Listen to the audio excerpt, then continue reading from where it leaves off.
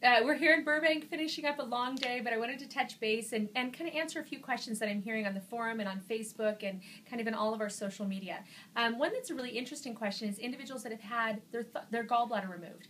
The gallbladder helps emulsify or break down fats, and when we don't have a gallbladder, the pancreas and the liver take an extra burden. So phase 1 and phase 2 are really important to be diligent and prep, but phase 3 is the one that you're going to have to really be, I would say, kind of careful about. You want to make sure that you're doing lots of the herbs, lots of the parsley, the peppers, all the herbs and spices, because those help break down food when the body doesn't have a gallbladder to help aid in that process. You want to chew your food really, really well. You want to make sure you do what we call gallbladder foods. So things like lima beans are really good for gallbladders if you're looking for something in phase 1. Grapefruits are amazing for the gallbladder. Figs can be also incredible foods for the gallbladder.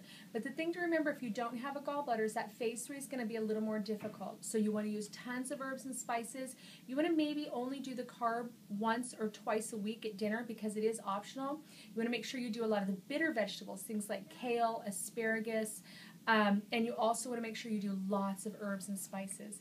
You can do this without a gallbladder. A lot of my clients do, but what you want to do is take extra care of the digestion, make sure you chew your food, make sure you use the herbs and spices, and maybe skip that carb 1 or 2 days for dinner on phase 3.